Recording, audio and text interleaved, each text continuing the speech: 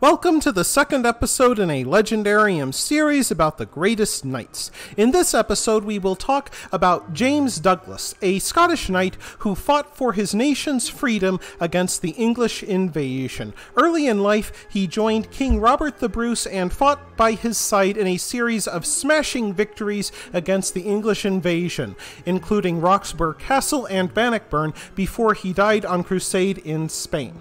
James Douglas was born to Sir William Douglas in the year 1286, the same year that King Alexander III of Scotland died.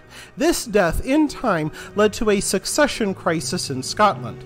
King Edward I of England took advantage of Scotland's trouble to install his preferred candidate on the throne and then invade Scotland with the goal of conquering his northern neighbor. James' father, Sir William the Hardy, served as garrison commander for Berwick during its stand against King Edward's invasion.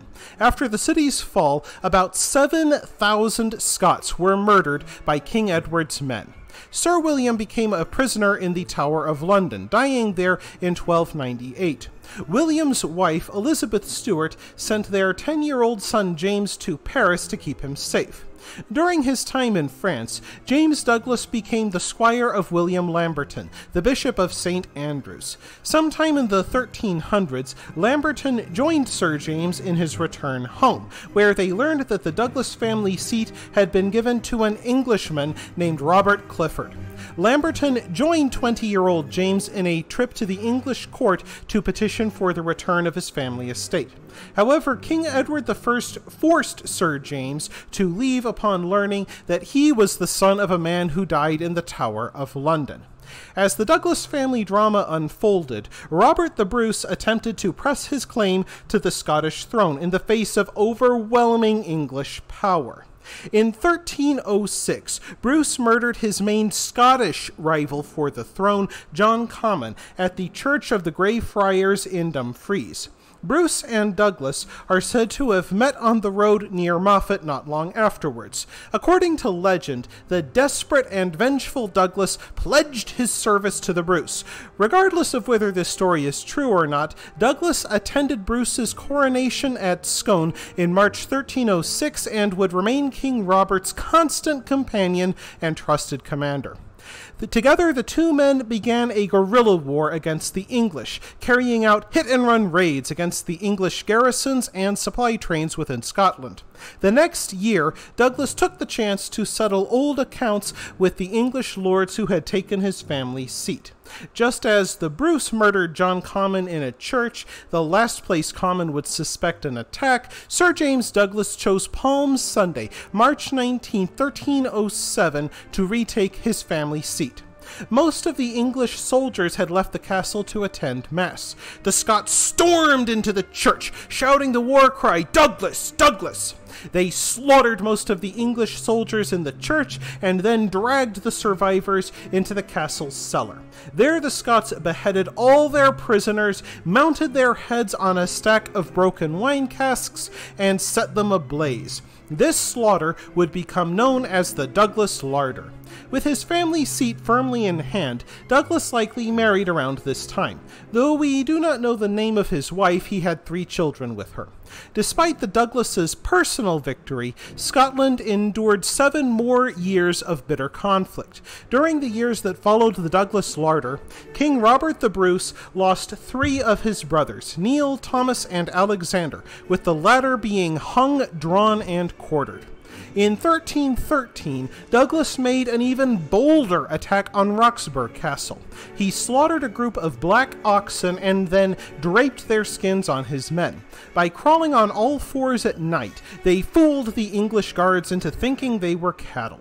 Once out of the guards' sight, they scaled the walls with hooks and rope ladders, slaughtering the guards under cover of night and easily taking the castle. After seizing it, they destroyed the fortifications so it could not be used in the future by the English occupation. In honor of his achievement, Robert the Bruce made James Douglas a knight banneret, a knight who could lead men in battle under his own banner. By 1314, only 2 major Scottish castles remained in English hands. That year, Bruce led the Scottish army in a siege of one of those 2 castles, Stirling. While they did so, King Edward II arrived with an army more than twice the size of the Bruce's. At the ensuing Battle of Bannockburn, Douglas commanded the Scottish left flank. The army occupied an old Roman road. Bruce and Douglas ordered the digging of potholes along a nearby river to force the English to confront the Scottish spearmen head-on along the road, instead of using their superior numbers to surround the Scottish force. Of the 6,000 Scots present at the battle, less than 1,000 died. Of the 13,000 English at the battle, almost 5,000 died. After this crushing victory of Bannockburn, Douglas led a force that pursued the fleeing King Edward II. While Edward escaped capture, he could not even stop to use the restroom. Douglas then led a series of bloody raids into the English countryside, burning crops and putting whole villages to the torch, leaving the population foodless and homeless. It was said that English mothers near the Scottish border sang a gruesome lullaby to their children. Hush ye, little pet ye. Hush ye, do not fret ye. The Black Douglas shall not get ye. To the English, Sir James Douglas was the Black Douglas, a boogeyman to frighten children with. However, to the Scots, he was good Sir James, a great lord who became one of the Bruce's most trusted lieutenants. Before his death in 1329, Bruce asked Sir James to carry his heart on crusade, as the Bruce had died before he kept a pledge to go crusading. Sir James left Scotland in 1330, carrying the embalmed heart of his king in a silver cask around his neck. While staying at the town of Tiba, Spain, the city was attacked by the Moors.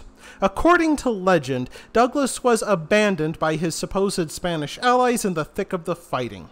He threw the heart of Robert the Bruce towards the Moors, shouting, "Go first, as thou hast always done, and Douglas will follow thee or die." Sir James Douglas died in the fighting. Scottish knights boiled Sir James' flesh from his bones to transport back to Scotland for burial. His eldest son, William, now Lord of Douglas, interred his father's skeleton in St. Bride's Kirk in Lanarkshire.